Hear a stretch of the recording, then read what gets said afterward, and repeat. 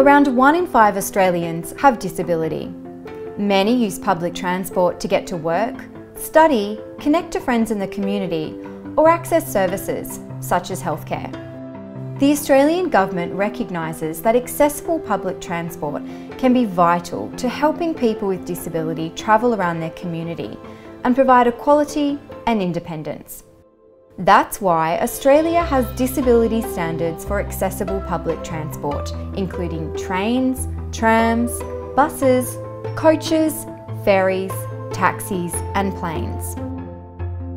The standards help transport providers know what they need to do to ensure their services meet the needs of people with disability. Under the standard, the majority of Australia's public transport networks and associated infrastructure, such as bus stops, must be fully accessible by the end of 2022.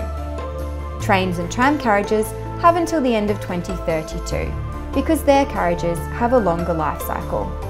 The transport standards were developed under the Disability Discrimination Act 1992, which seeks to eliminate discrimination against people with disability.